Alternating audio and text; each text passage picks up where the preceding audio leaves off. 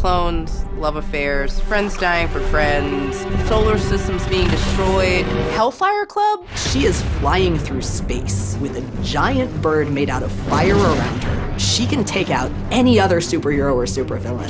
She just leaps out of the water with a new costume. She's got a little sash. Hear me, X-Men. No longer am I the woman you knew. Now and forever.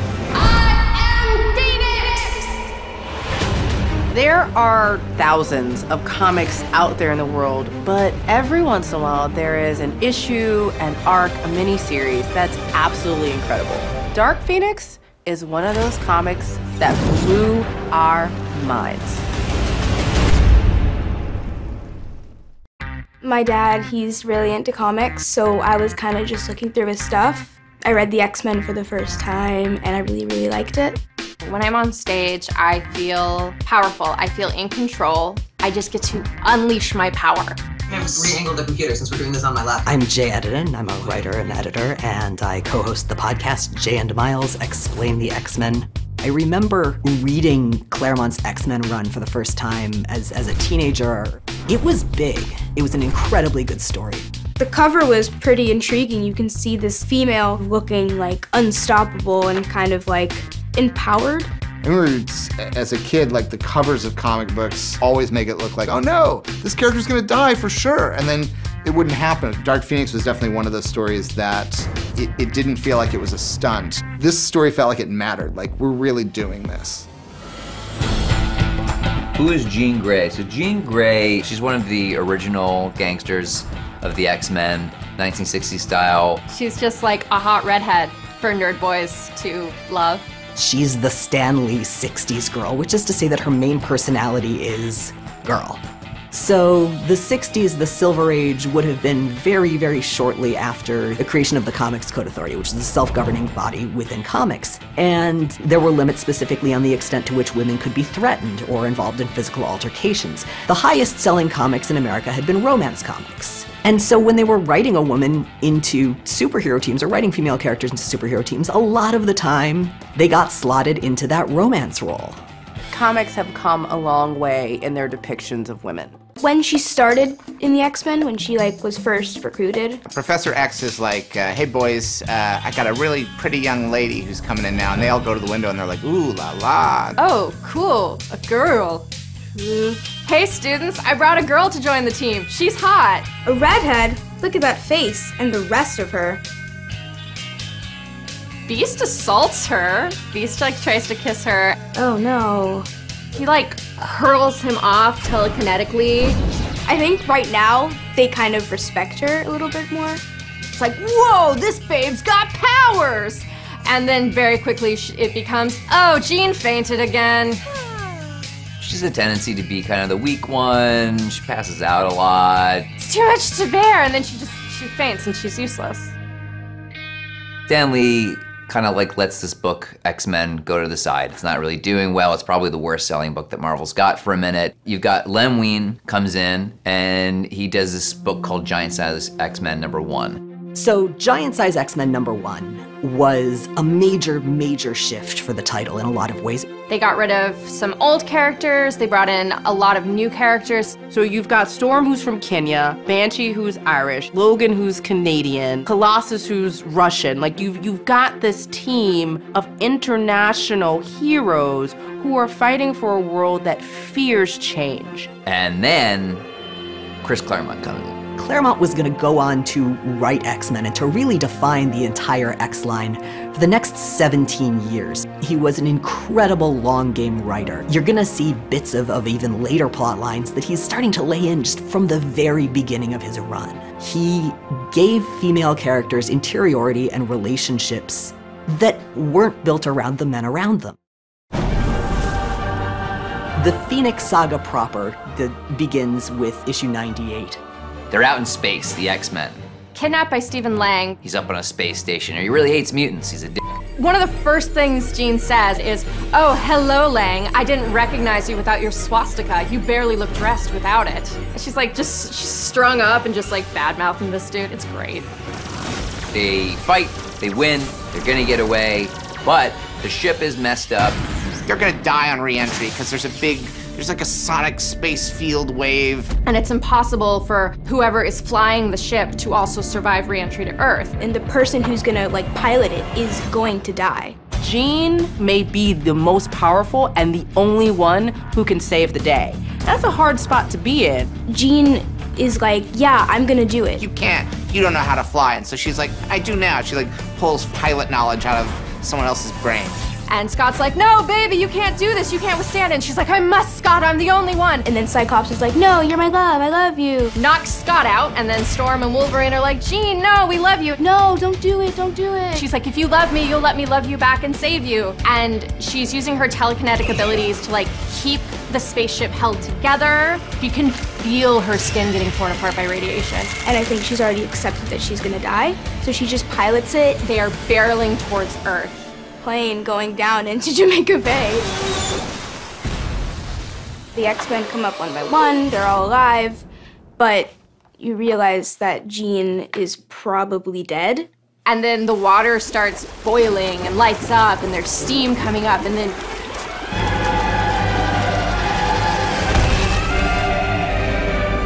No longer am I the woman you knew. I am fire and life incarnate. Now and forever. I am Phoenix! Everyone's like, woo, Jean's back, but also seems incredibly different. You see her and it's like a completely different outfit. It's a quick costume change. Let's not ask her where she got the costume from. This is already weird already.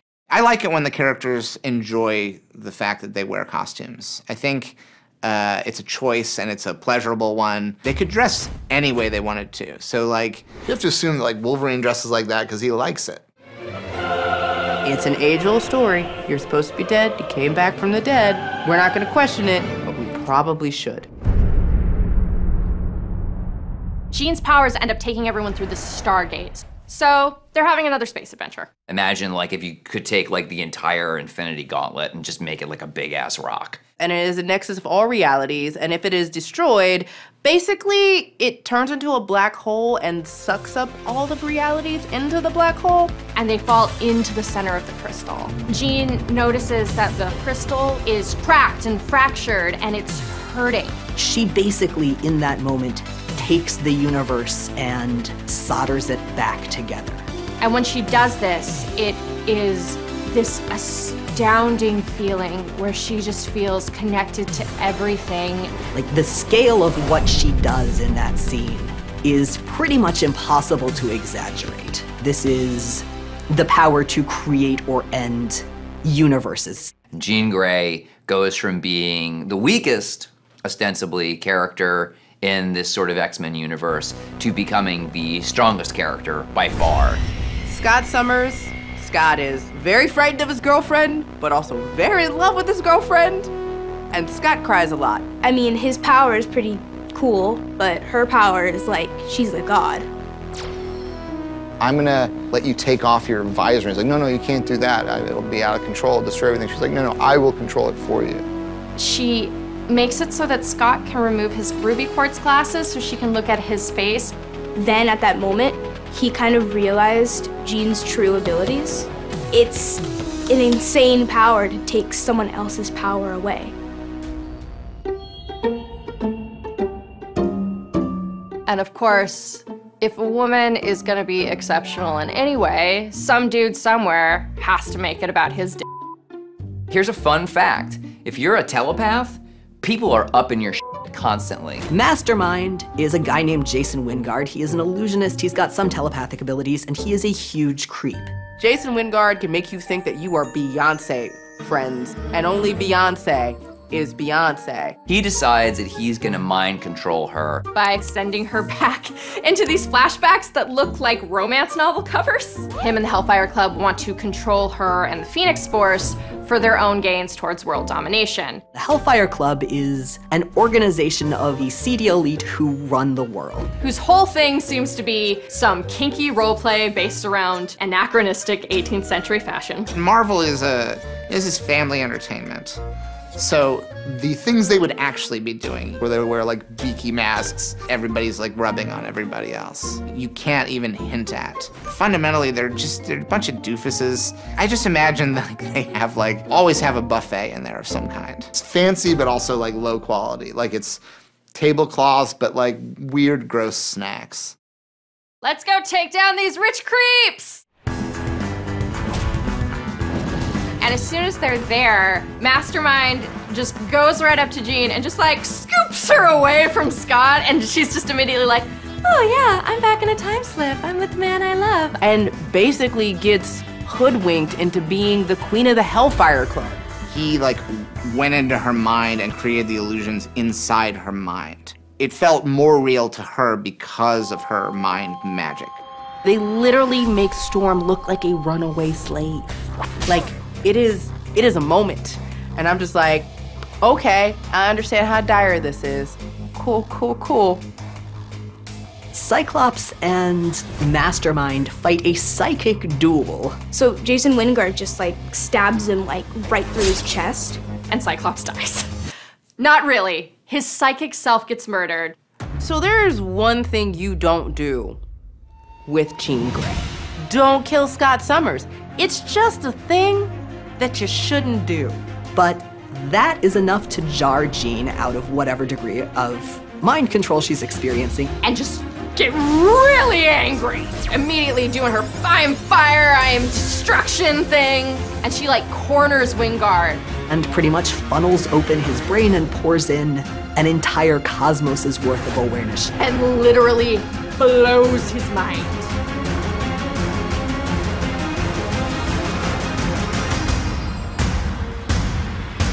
And says she's now Dark Phoenix. And she is gonna f shit up. New outfit, completely different facial expressions. Phoenix is out of control at this point. Like Colossus, she just like takes away his power, and he was lifting up this tree, and then she like makes it solid gold. I think throwing a tree, making someone not tree carrying capable, having a helper help with the tree and making the tree gold is one of the craziest things I've ever read in any comic ever. It's like, why are we even talking about this tree? She could have made it any other like thing that's heavy, but I like that she chose solid gold because I just feel like it's so extra. And she just flies into space. She's hungry. And she heads out to space and feeds off a star. Flies into the center of it and just absorbs it all. And I relate to this because I will sometimes buy things in the grocery store when I'm hungry. And I think that I'm gonna eat them over a reasonable period of time, and then I will eat all of it. Unfortunately, this is a star that is orbited by a number of planets, one of which is populated. They show like a quick glimpse of them. They're like these weird asparagus-looking people. And without their son, they die. She just killed an entire solar system. Behind the scenes, Jim Shooter and some of the other folks that were working at Marvel at the time were pissed off that Jean had committed genocide, even though it was Asparagian genocide. This was actually kind of an accident. The original script, Claremont just had it destroying the planet. Byrne drew people in some of the panels. They were really mad about it. That was a story they didn't want to do. One of the coolest things that has ever happened in comic book history, we saw one of our most loved heroes go full villain. Dark Phoenix is feeling great though. She got her lunch. This kills all these aliens, and she's feeling great about it. But now the aliens are outraged. She's committed this huge intergalactic war crime. On her way back to Earth, she also encounters a Shi'ar warship. And she destroys them, like that. That puts her on the radar of the Shi'ar Empire, and they head to Earth to deal with what's going on because they recognize the Phoenix Force. The Phoenix Force is something nicknamed Chaos Bringer. In their cosmology, it's been around for a long time, and yeah, it eats stars, so that's kind of an issue. Dark Phoenix goes back to her old neighborhood. She goes back to her childhood home. Her family's there, but she can read all their minds, so even though they're being nice, she's like, they're scared of me now. They're a little terrified of her. And she's just overcome with Jean's memories and Jean's feelings. And then she says, no, I don't want this. Feelings are stupid. Then she starts getting mad about that. So she's like, look what I can do to your houseplants. So she like freezes one of their houseplants. She's like, I can do that to you. Her dad says, I disown you. I cast you out. Like he's performing an exorcism. I think if my daughter came home and I knew that she'd been going through a lot, and then she damaged one of my houseplants, I don't think I would disown her as quickly as he disowns her. I deny you. I cast you out. He's very extra as well. I might run in the family. And Dark Phoenix is like, you don't get to cast me out. I cast you out. At which point the X-Men show up and everyone fights. The X-Men just will not give up on their girl. That's one of the things I love about the X-Men. Have you ever had that friend where he's like, I'm just not gonna give up on you? That's the X-Men and Jean Grey. And then Scott comes in and he's like, I'm gonna try something else. Obviously I can't take you in battle, so I'm gonna appeal to your heart. And breaks through to Jean. And he almost manages it, except that Charles Xavier decides that the only force greater than love is condescending paternalism. So it's a big battle because it's like, you do mind stuff, I do mind stuff. You have a big mind fight. You've got Professor X, her mentor, who has to come in and subdue her. And like, you have this glorious moment where everyone is happy, Jean is back. And then some alien just like beams all of the X-Men to this planet. And Jean's family is like, I feel very bad for every family member of the X-Men. I love the fact that Jimmy Carter is in the Dark Phoenix saga. I love that Jimmy Carter is like concerned that like there was some ruckus at the Hellfire Club, and he's like, An energy force of unknown origins but considerable power is approaching Earth. This is some extraterrestrial attack. I want the Avengers ready to deal with it. I like seeing him thrust into this world where he's just really having to deal with the fact that there are possible aliens, and like Carter's on it. This brings us to X-Men 137, which for a lot of people is the definitive issue of X-Men. It's drawn by John Byrne, written by Chris Claremont, both of their best work. It's the kind of issue that you can read and come back to 10 years later and read again and still tear up every time. So they get transported to the Shi'ar, who are like, hey, we have footage of Jean committing genocide. Yeah, all those space folks, they're pretty pissed off. They think genocide is bad. Hot take. Take that one to Twitter, folks. The Empress, she was like, oh, guess we need to kill her now.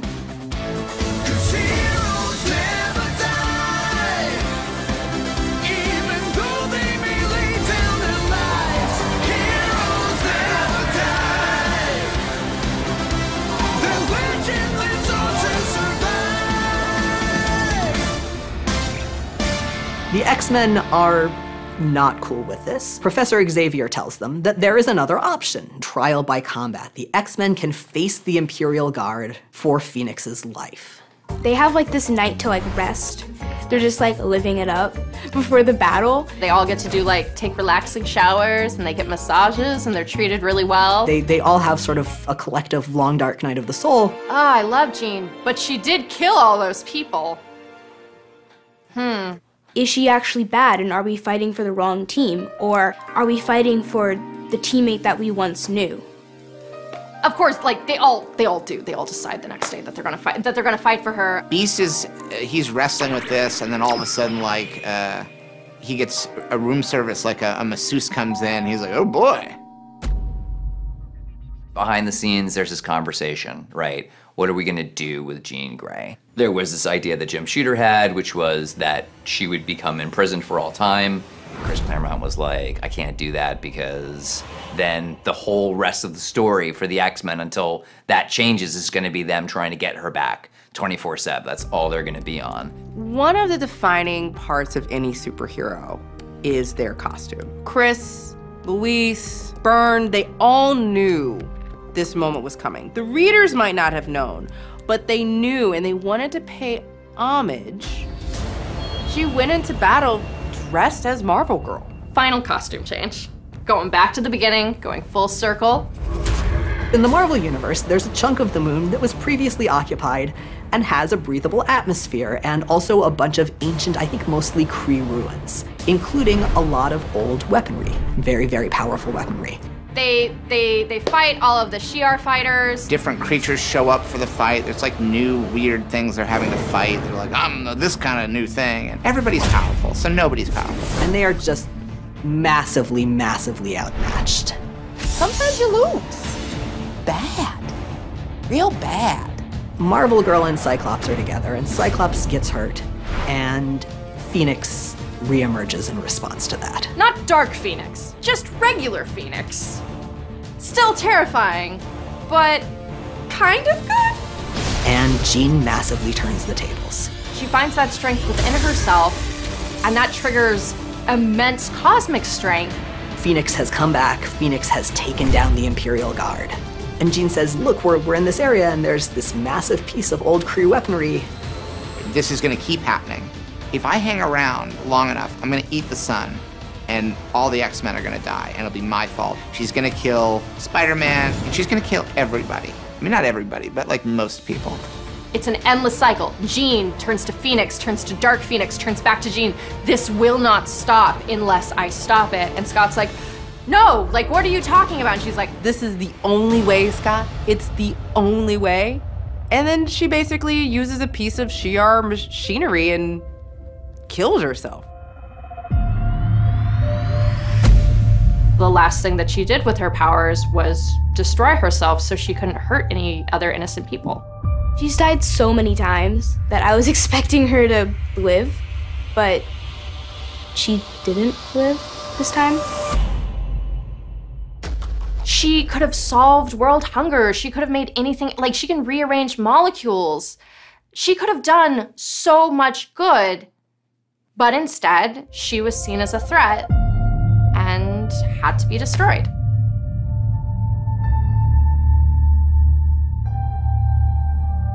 And that, for a long, long time, was the end of Jean Grey. She disappeared from X-Men comics for about 5.5 years. Like, a lot of readers were really upset when they killed off Jean Grey. But to be able to take a risk really is what they were looking for at that time, because it took the X-Men to another level. The X-Men weren't prior to this, right? This is the story that really puts them on the map. The hardest thing, I think, to do is to kill a character and never bring them back. And they have brought Dark Phoenix back, but I think it's one of those things where whenever they do, they usually will make the same decision that, no, you can't bring the character back without betraying the whole point of the character, which is this character can't exist. I do like her character, and I like that she kind of changes in maybe a way that isn't beneficial for the group. One of the things I like most about Jean Grey is that she's not perfect. She is not necessarily an aspirational figure. She is complex, she is thorny. Women often have to put on a face of being perfect, especially when we're working with a lot of men and we're like the only woman and have to be a stand-up example of femininity, but also not be too great. I was like, oh man, Jean just like gets me. I think for the time that it came out, specifically for the 70s and 80s, it was something like we'd never seen before. One of the best-selling stories of all time. It ranks up there, hands down, top 5. My only criticism of the entire Dark Phoenix saga is that President Jimmy Carter didn't play a larger role in the outcome, because I would have liked to have seen Jimmy Carter like come in and like shut down the Hellfire Club, because I don't think he would have approved of that club. I don't think he liked those guys. Yeah.